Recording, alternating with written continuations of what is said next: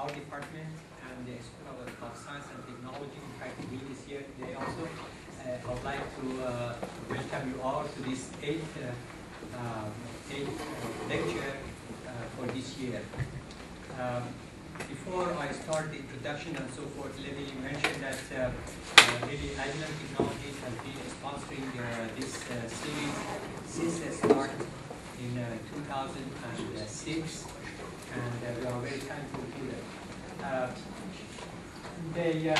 Before I talk about the speaker for today, let me mention that on March the 3rd, Thursday, March the 3rd, I have invited one of the professors from the physics department because a lot of the students and people and so on were asking me, okay, can we hear something about, about the ethical problems and whatever, because generally when you look at the internet, it's like a double-edged sword. And then he has I think maybe he has written a book or whatever on this thing, and I thought that it's worth to invite him because a lot of us who are in the information technology and so forth, we really need to know about that. For today, we have invited Dr. Robert Sargent from JSU to give us a talk on optical filters and their applications. And in fact, I am thankful to him because this, in fact, is the second time that he has been here. I think the first time that we were here, it was in 2007, if I remember correctly. Anyhow, Dr. Sargent received his bachelor's degree in physics from University of California, Berkeley, and his PhD in optical sciences center from University of Arizona in Tucson. For those of you who do not know the Optical Sciences Center, in fact, in those days that he graduated, in fact, I was also doing my sabbatical there, and even maybe till now, there are two optics centers, in those days, two main optics centers in the country. One was the Optical Science Center, and the other one is the Optics Institute in Rochester. And they were, in those days, they were really the top-notch schools, and still they are very good ones. He has been with Oakley and JDSU since 1980, serving in a variety of engineering and leadership roles. His work has concentrated on the development of energetic thin film deposition processes and methods for depositing narrowband and precision filters. Additionally, he has enjoyed working with companies and universities to employ filter technology in applications such as optical instrumentation, wavelength division and multiplexing for fiber optic telecommunications and consumer electronics. Dr. Sargent is currently the manager of process development for JDSU's Custom Optics School. So here is Dr. Thank you for the kind introduction. I guess we should put the slide set up. Thank you. So today, I'll talk a little bit about optical filters and some of the applications they find themselves in.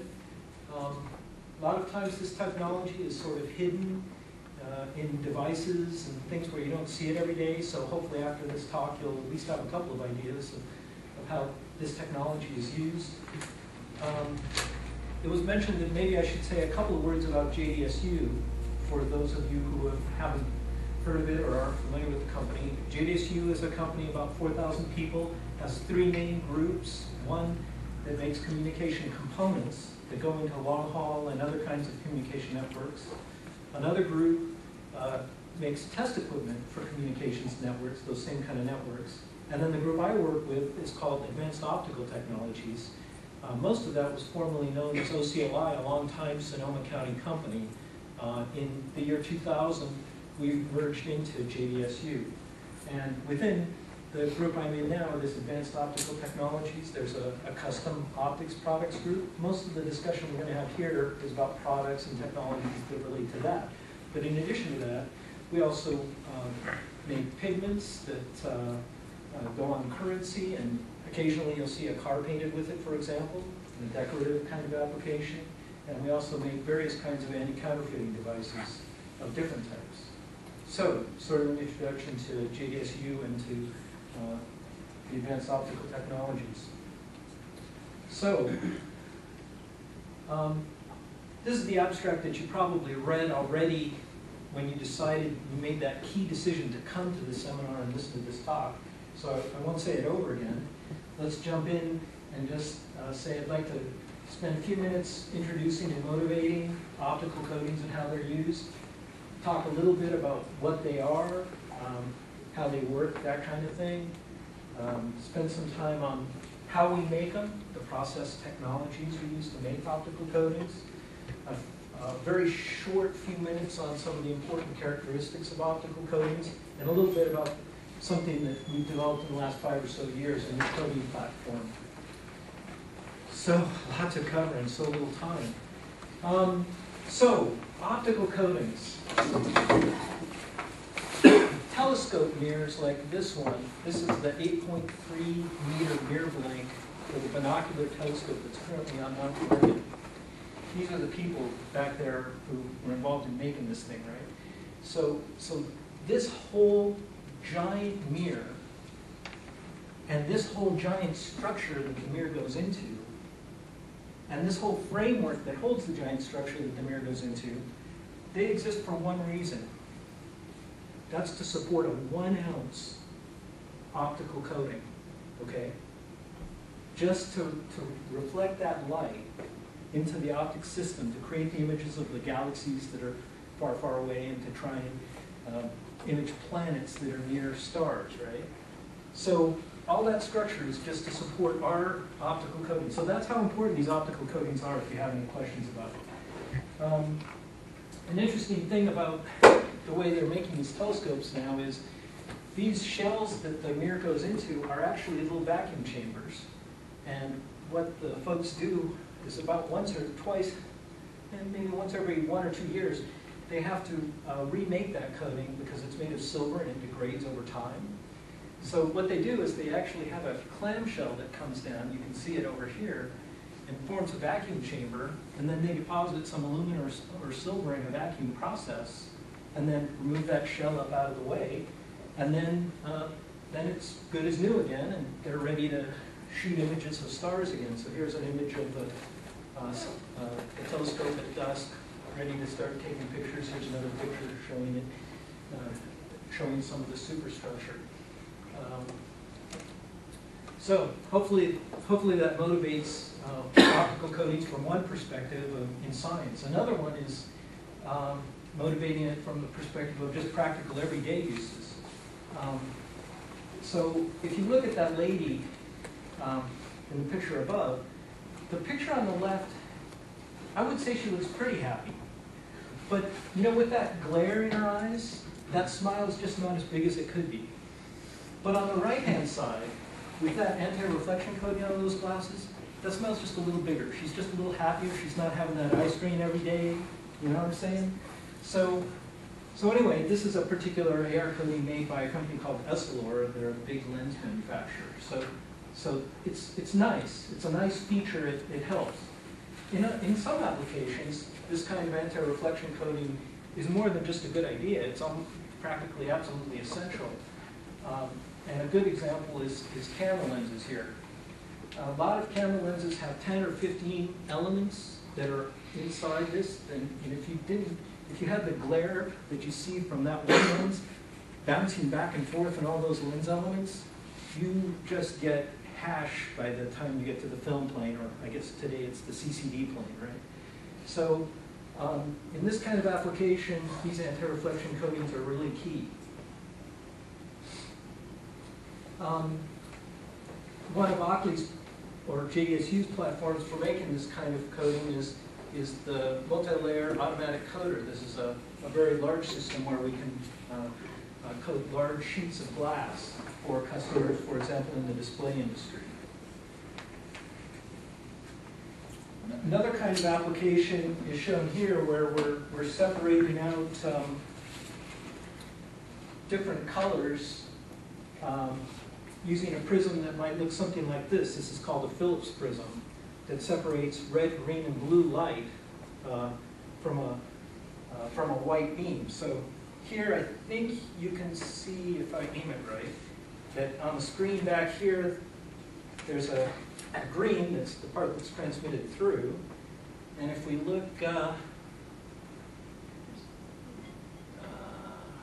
over here, you have to go to a black place to see it. We've got blue coming out of this face of this prism. And I'm not sure if I can aim this one right, but I'll try. Yeah, you can see the red coming out here. So this prism can be used, for example, in a color TV camera to separate out 3 images to 3 different imagers in the color TV camera, or in a projector. So, color separation, another kind of application. Finally, one more kind of application is the reason Ockley was merged with JDSU is because we made filters for telecommunications, extremely narrowband filters that are constructed of multiple cavity stacks.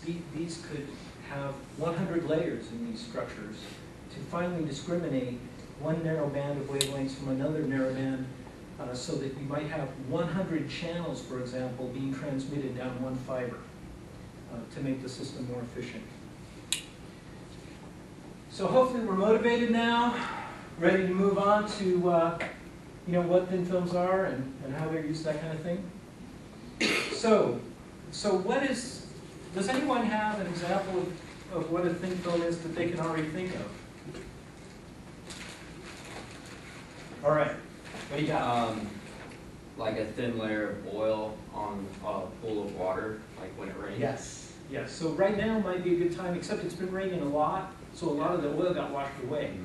It's especially good after a first rain, because then the oil has had a lot of time to get on the pavement, and then it rises to the top of the water, and you have a super thin layer of oil that has interference effects.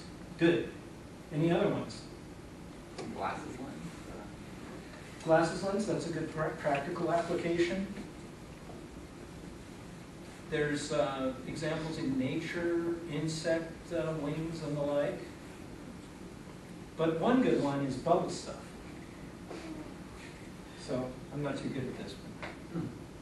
So you see the colors in that bubble? There's all sorts of colors, right?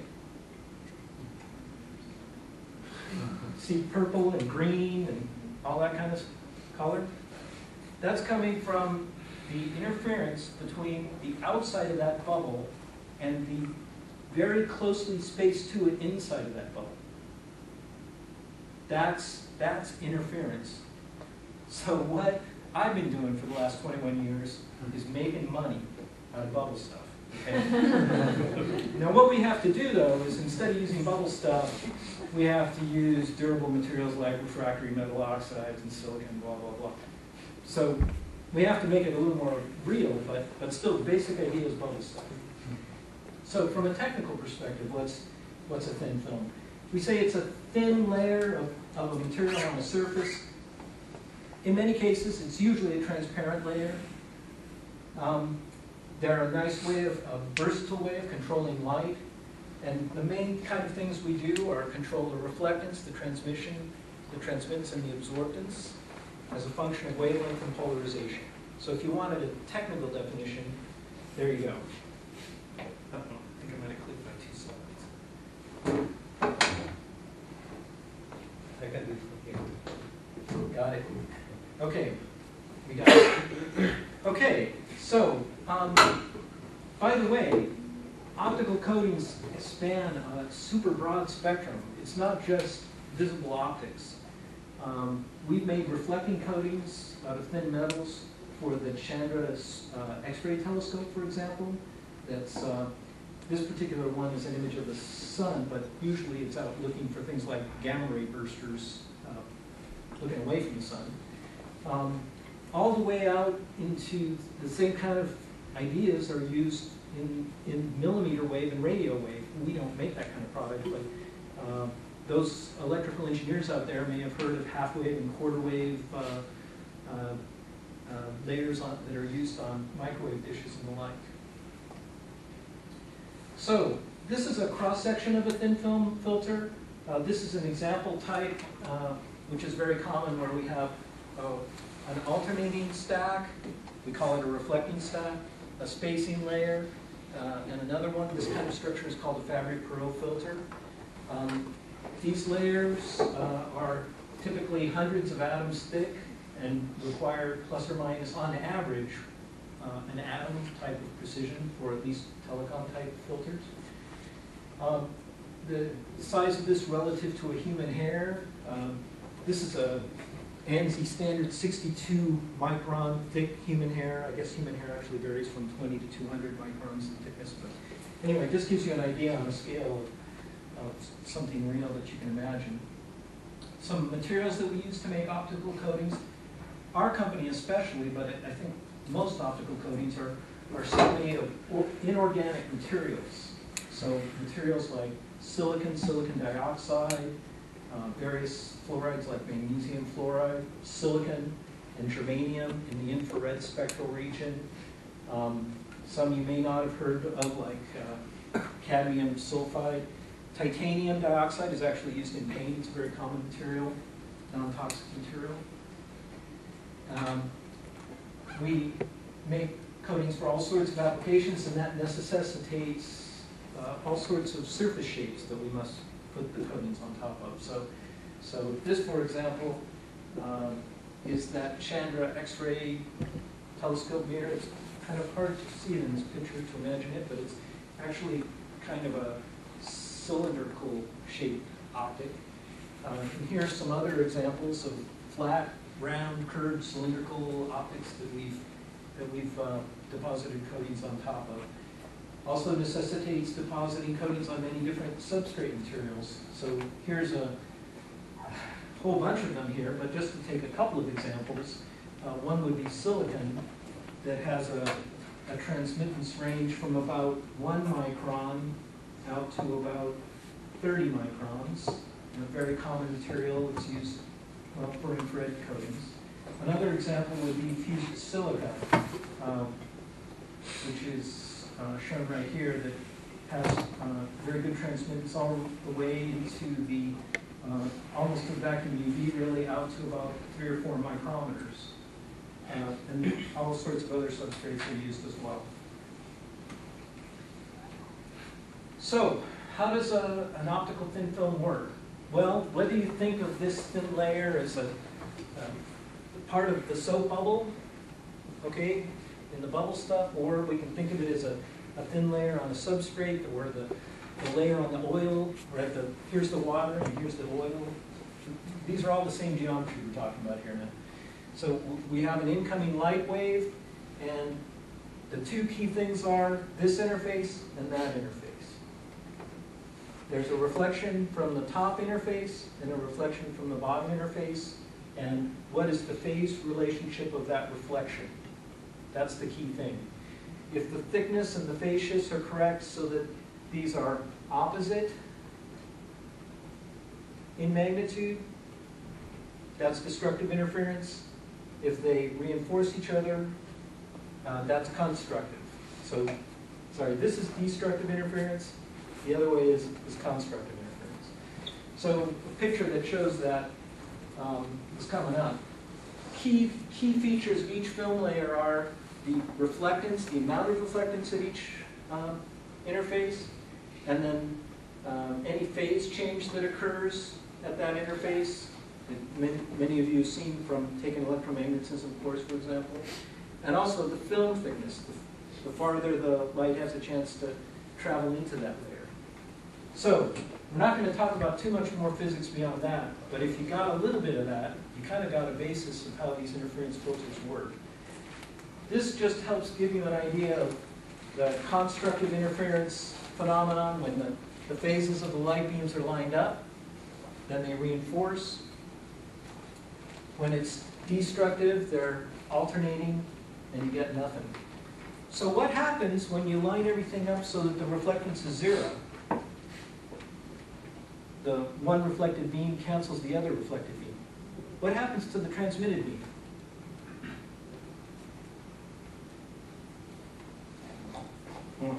What happens? What happens to the transmitted beam? There's a portion of it that goes in, right?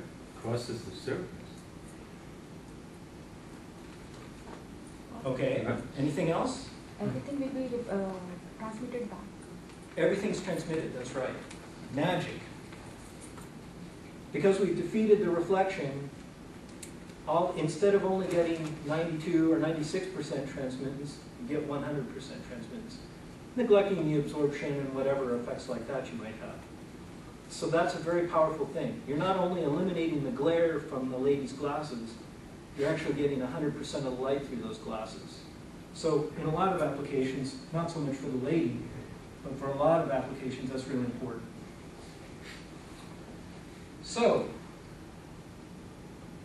interference, this interference is our design tool. We have a couple of main properties of these layers. One is the index of refraction of the layer, that Snell's law thing that many of you have seen. Another one, you may not have seen this, we call it the K, or the extinction ratio, or extinction coefficient sometimes, as a measure of the absorption in the layer.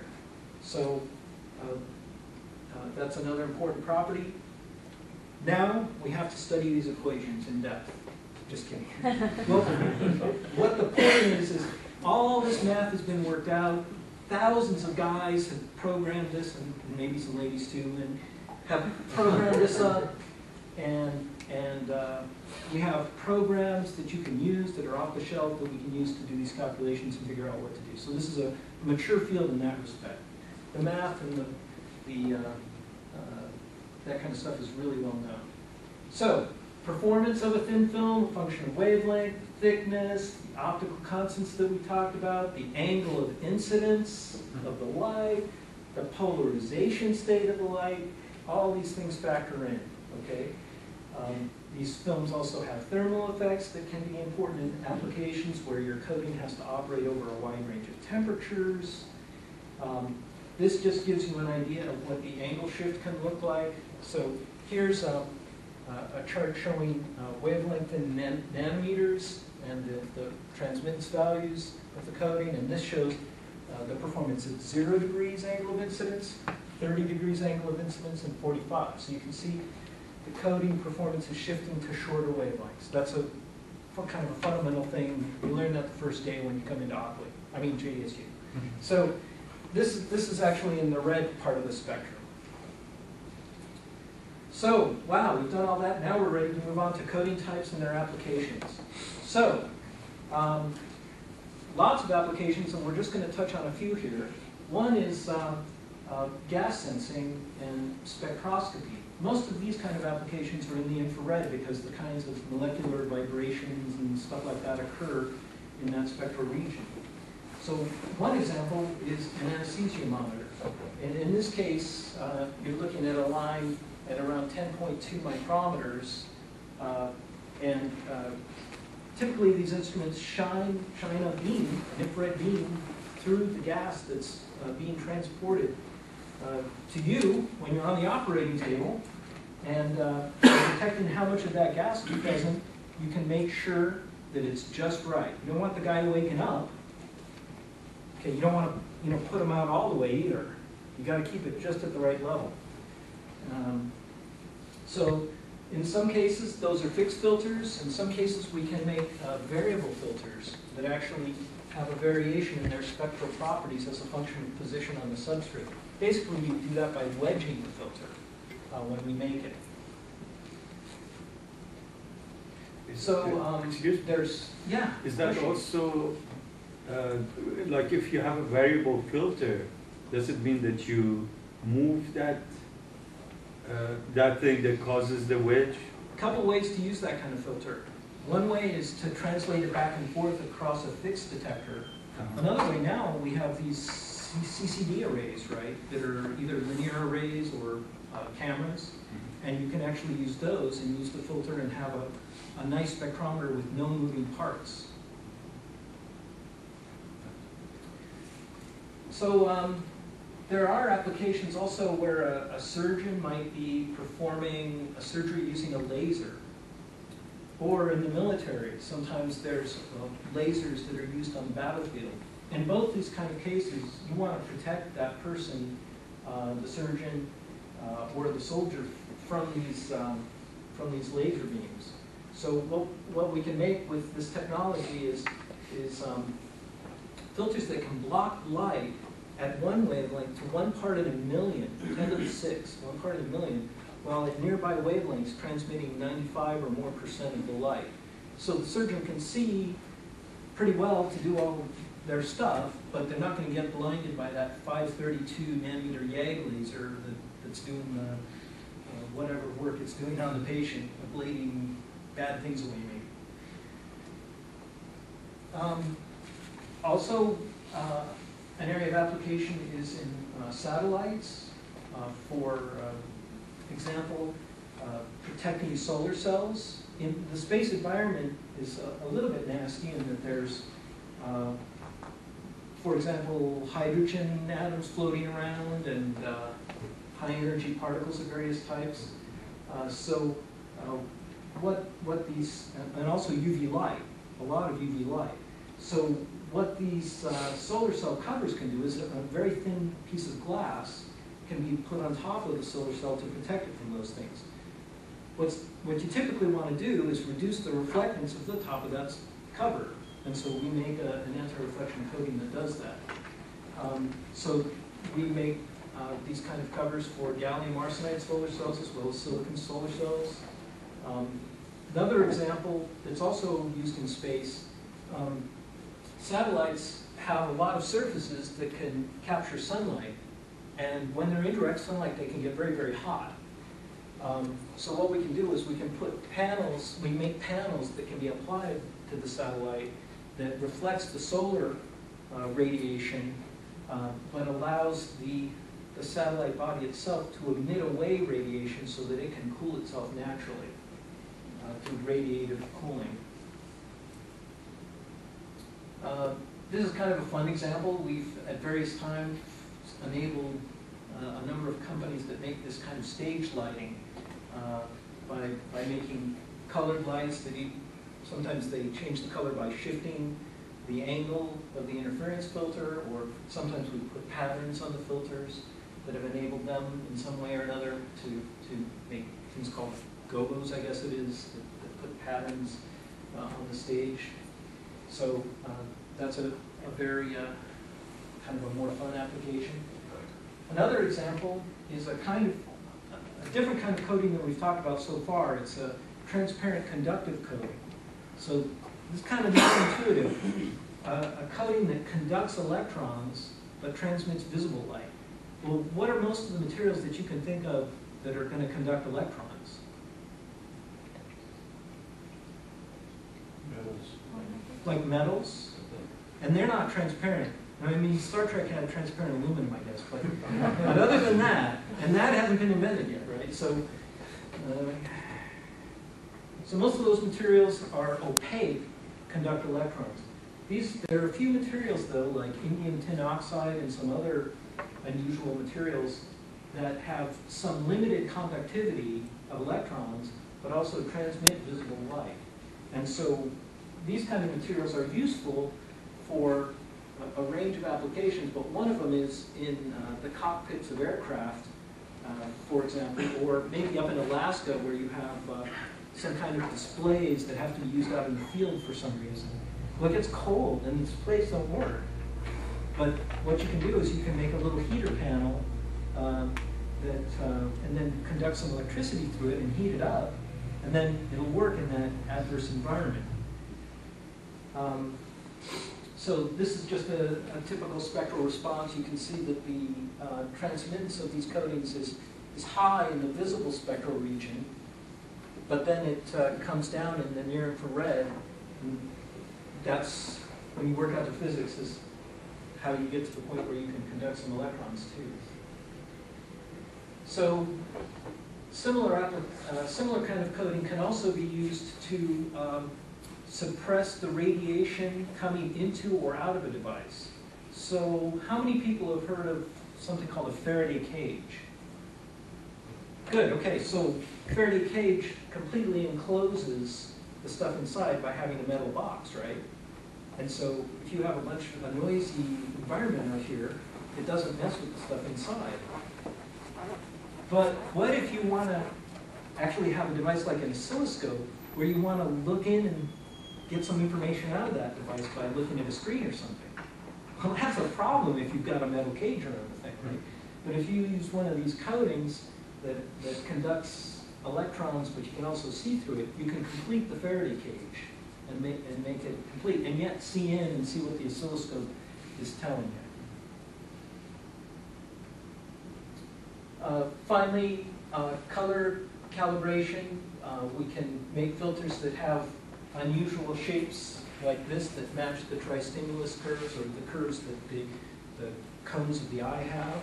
And then some manufacturers actually ask for filters with these shapes, put them into devices that have 3 color imagers, and then they can shoot this device at some color and tell you what exactly color that is.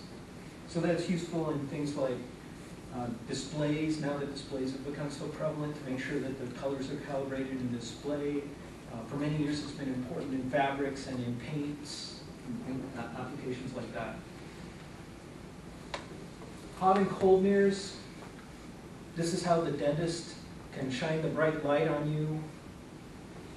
Only the light comes down, the heat is directed away from you, for example. So, let's see, we've talked about a lot of coding types and their applications, ready to move on to process technologies. Any questions up to now? Yes? I was wondering if any of these things have any particular application in optical switching, like when you actually multiplex multiple data lines on different wavelengths. Can you actually use this to separate data lines without going through wavelength conversions and that kind of expensive? Is there any relevance? Well, certainly these filters have been used to completely multiplex and demultiplex optical signals.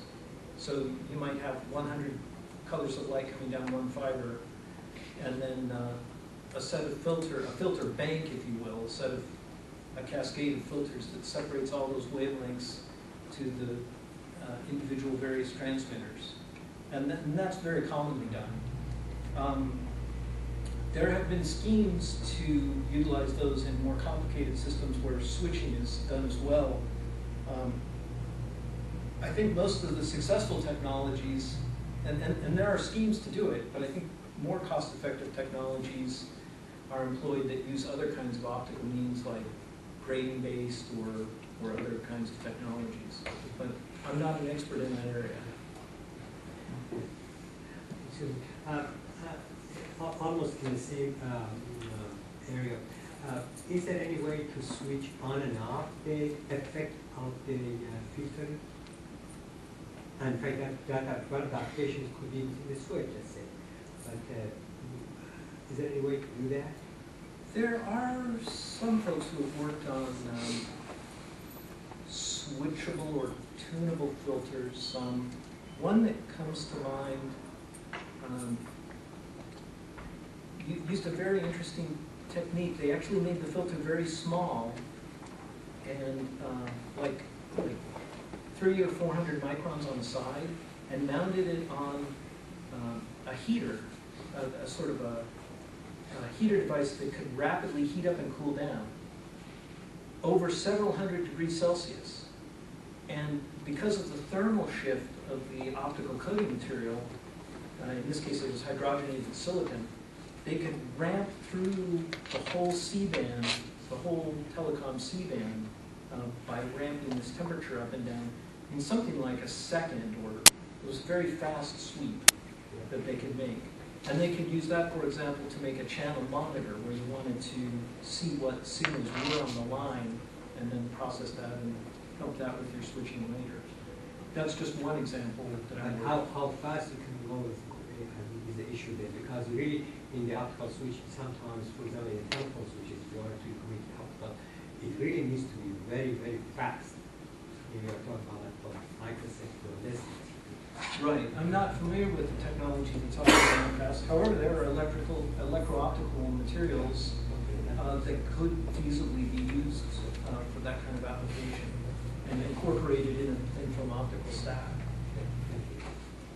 Is it, sorry, Yeah. what you talked about, isn't that similar to what they use in optical spectrum analyzers? That would, like, do they use that same thing, the heating element on the coating, or? Well, I'm not familiar with all optical spectrum analyzers, but the ones that Agilent makes, for example, use a rotating grating-based system, and that rotating grating then sweeps the signal past the detector. And I think many of the competitive devices use a similar kind of technology. So I'm not familiar with, I am familiar with some channel monitors being made with that linear variable filter though that we talked about. So there's one application where it's not actually tunable electro-optically or thermally, but where you can either move the filter or put a CCD array behind the filter and get a benefit of that type. So, moving on to process technologies. How are these thin film coatings made? There are a few main technologies that are used. Thermal evaporation, that we'll talk about briefly. Sputtering, and there are several different types. We'll talk about one example. And then various sorts of chemical vapor deposition that isn't used too much, and we're not going to talk about that one. But basically, in creating a thin film layer, we need to, there's no reason why, per se, the thin film filter has to be made in vacuum. In fact, there are some emerging technologies where coatings are made at atmospheric pressure or in other ways. But at least up to this time, the vast majority of optical coatings have been made using vacuum processes. And the basic idea here is whether you're evaporating or sputtering, you have a source of material that's being put into a vapor phase somehow, and then collecting some of that material on a substrate. That's the basis of it. What we do is, after we've made one thin layer of bubble stuff, then it's time to move to a layer of air or some other material, and we keep alternating back and forth between those. Of course, we can't use bubble stuff, we have to use inorganic analysis and whatever. And then we end up with this stack of materials that gives us the engineered spectral response that we want. Maybe one of the first technologies used widely was evaporation. In evaporation, you create a molten material or a subliming material and collect that material on your substrate. Here, can everyone see this picture here? If you want that, like, It's not that important, but this is basically a little box with some holes in it. the first slide, yeah. Can you put the first slide up? We'll want to turn it right back on again, though, in a minute. So here you can see this metal box is connected between a common copper part and an energized copper part, so the current can run through this thing. And what that does is it heats it up. And the material inside, in this case it's zinc sulfide, heats up and escapes through those little holes and then is collected on your substrate. Another kind of thermal evaporation technology uses electron beam sources. In this case, an electron beam is directed through a trajectory of 270 degrees from a filament that you can't see down here up to a source of material, and that source of material is sublimed or melted, and the vapor, you never get to see it in the vapor phase, unfortunately, kind of like humidity in air. You never get a chance to see it. But anyway, the vapor is collected up on the substrate above. So now we can probably get the lights back. Thanks very much. So the kind of coatings that are usually made with when you use this evaporation technology have a structure that is not too desirable. There's lots of pores in the material. It's not of the same density as the bulk material, and that leads to some problems.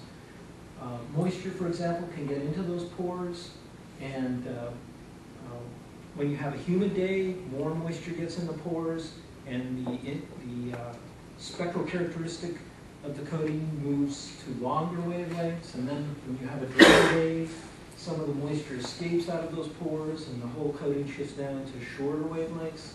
So not a very nice system. We've, over the last 20 or 30 years since I've been working in this field, a lot of work's been going into making really dense coatings through a couple of different ways. One is accelerated ions that bombard the substrate at the same time as you're depositing the coating. Another way is using sputtering, which also creates energetic particles that create a dense film. So anyway, a little motivation for the process engineering here. This is a picture that shows some of the sorts of ion sources that we can use with evaporation to make these dense coatings. So in this example, we might have our substrates up here. They're often in some kind of rotation scheme to assure that we get good uniformity across the whole part. So they're like rotating on a main axis and then rotating in a planetary rotation as well. Here we're showing an electron beam source that's that's the main source of material, and then one of these ion sources is used in conjunction with that to kind of slam into that growing film to bombard and densify it.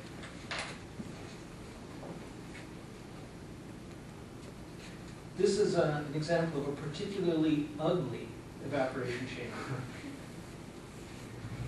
Sputtering is sort of the other main process we use. In sputtering, we find, through some means or another, we create atoms or ions that have a lot of energy that hit a surface made of the material that you want to deposit. We call that a target. And what happens is that thing has so much energy it knocks a few of these atoms out and disrupts some atoms. Some of these atoms come off with fairly high energies. Many of them come off with relatively lower energies, but this curve sort of shows a representative distribution of the energies that come off of a sputtering target. These energies work out to be quite a bit higher, though, than you would get with evaporation. With evaporation, the energies are only a few tenths of an eV, because it's only the energy of condensation that the atom comes away from the melt with. So this is a nice way to get much more energetic particles in the deposition. So there are a few different ways to create those bombarding atoms. One of them is to create a plasma above the target through one means or another, and hold that target at a negative potential.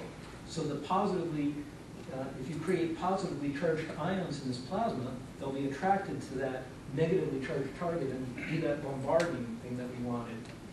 So one way to enhance that effect is through the use of a magnetron, where magnetic fields are actually enhancing the plasma right above that target surface.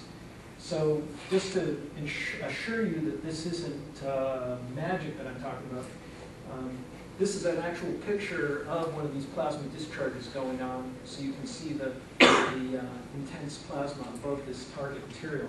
And you can't see the material that's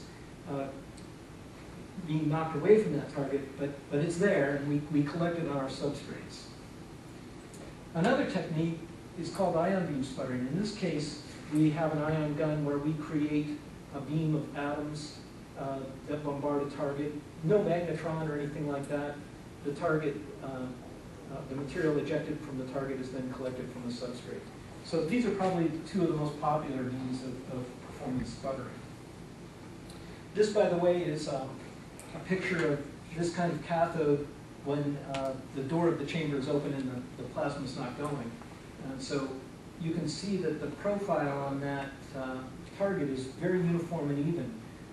Makes it very nice when, from a practical perspective, making an optical coating, to have a source that's uniformly giving off its material. Sometimes in evaporation, the material can be a little willy-nilly in where it decides to evaporate. It's less predictable and controllable.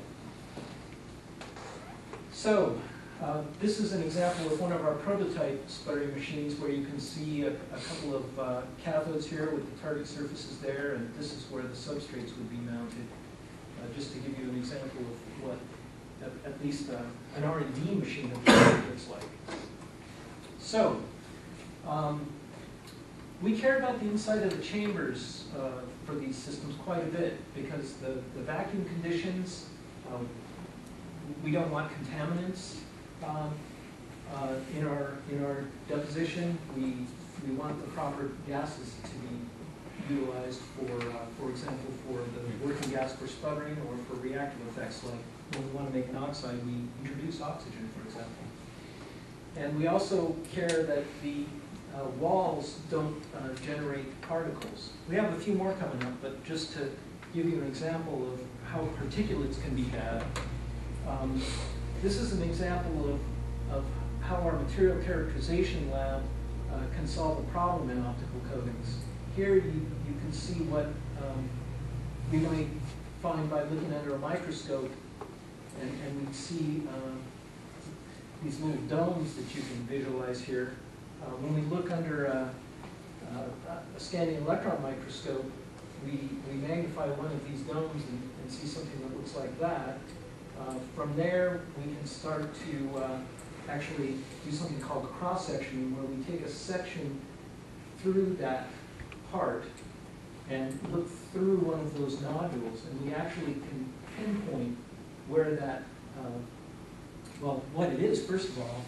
It's not, from this, it's hard to tell what it is, but here you can see it started as something small and it grew.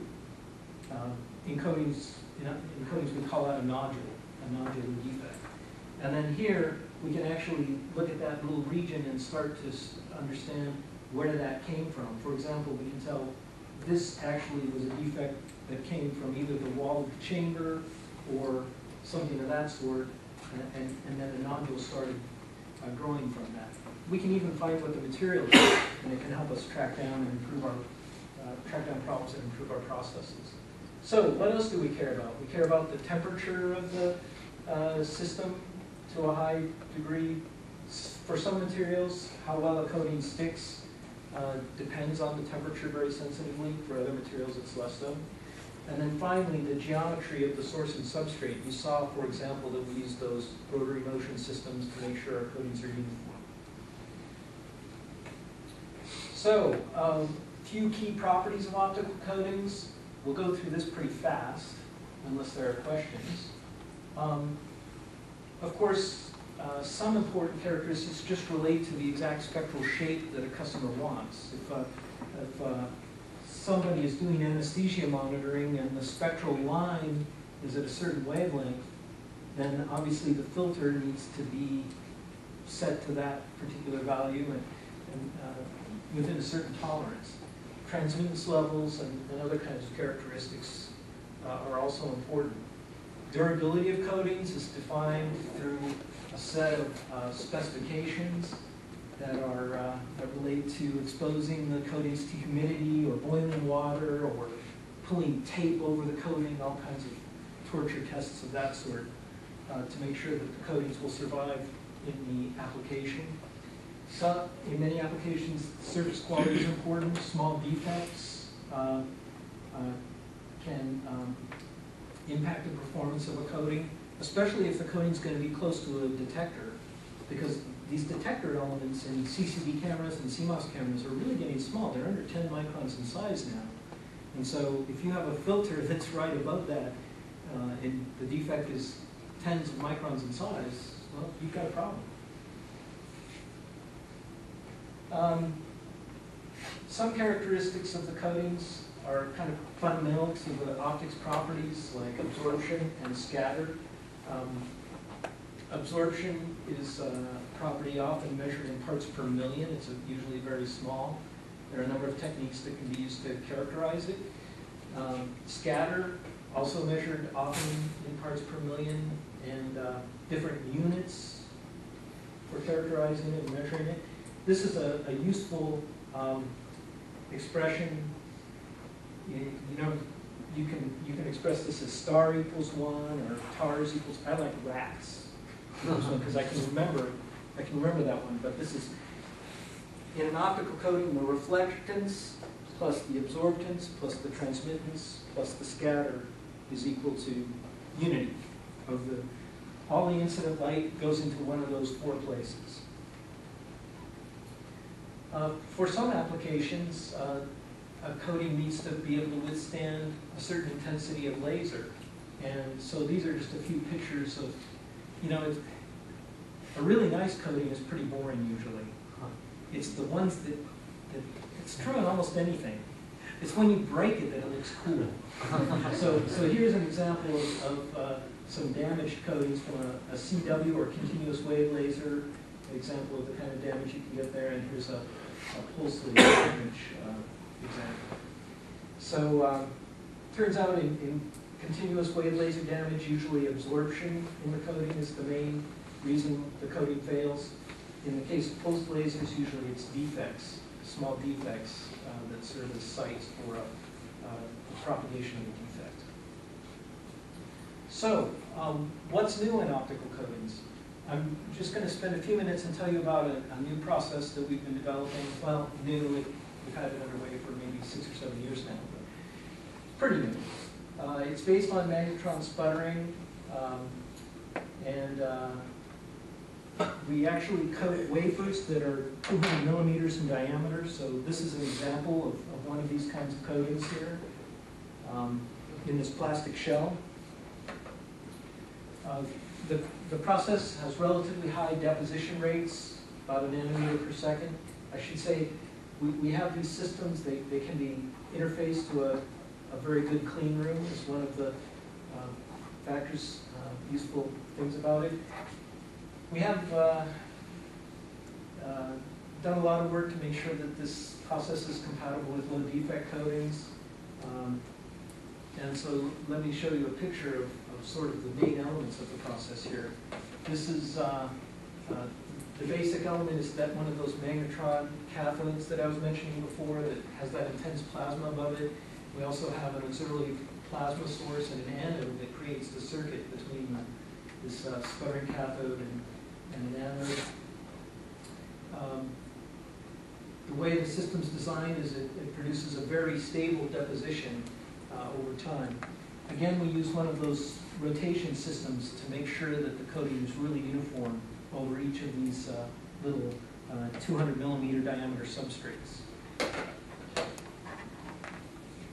This is a picture of the system in action. So that's the cathode and the intense plasma above it, and here you can see a few of the substrates. I mentioned that the system incorporates a load lock. That has a couple of tremendous advantages. One is we're almost always coating in the system. We pump these parts down in a load lock, and then when we're done with the deposition, we can rapidly exchange the parts using a robot. And then while we're unloading these parts, we start these parts coating again. So there's never have to take this process chamber down, or at least only rarely, a couple times a month maybe. So we get a lot more throughput from the system. Another thing another advantage we're gaining is by not constantly exposing the system to moisture, we don't contaminate the main process chamber nearly as much. So moisture, for example, doesn't get into the chamber walls and create the opportunity for defects to I guess the wall to start flaking off and defects to be formed. So some tremendous advantages there. So by putting the main deposition process and the load lock together, we get a really advantageous system with probably reduced cycle time, lower defect generation, higher throughput. So a few examples of some filters that we can make with this kind of process. in one example, I was talking about the example where a surgeon might want to be wearing some glasses that protects them from a laser beam, or you might be working in a lab where you're using several different wavelengths of lasers and you want to wear some glasses to protect yourself. So in that case, a filter that can block those laser lines that you might be exposed to very well, but transmit all other wavelengths is really important. In this case, here's an example of a coating that's blocking those three particular laser lines, 458, 515, and 594, to about 1 part per million, blocking while transmitting the rest of the light at about 95%. So this particular coating has 600 layers, it's about 30 microns thick.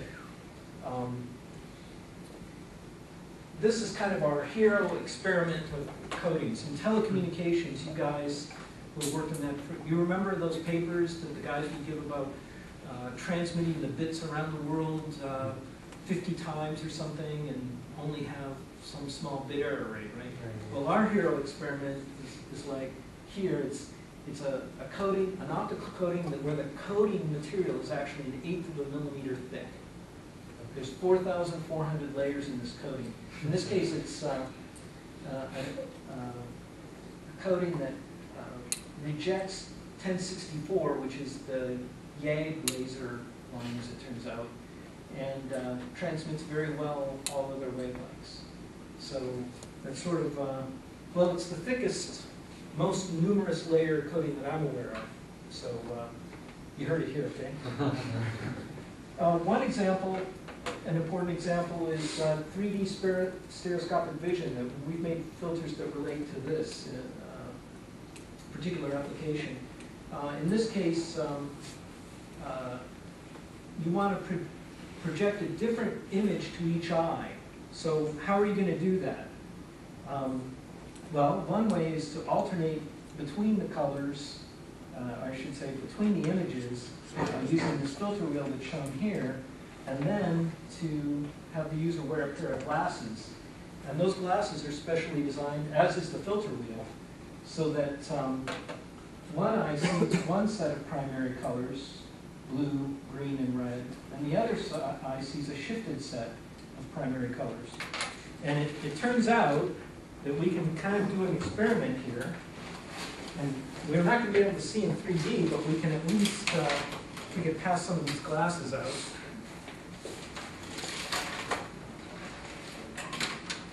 And on the camera, we can even put the lens over the camera eye at the right time. I'll let you know. So thanks for passing this out.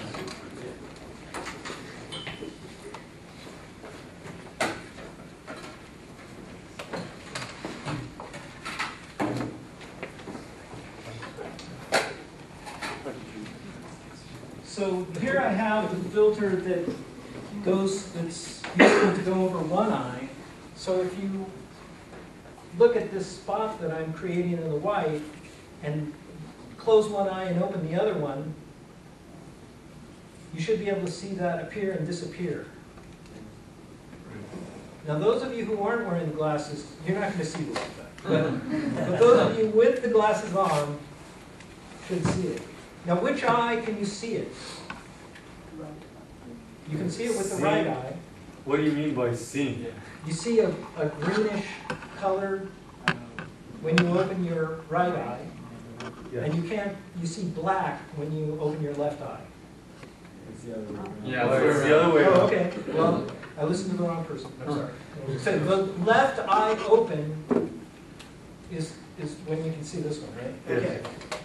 So now, the other side of the filter wheel, this one should be right eye open. Yes. You can see the image behind you.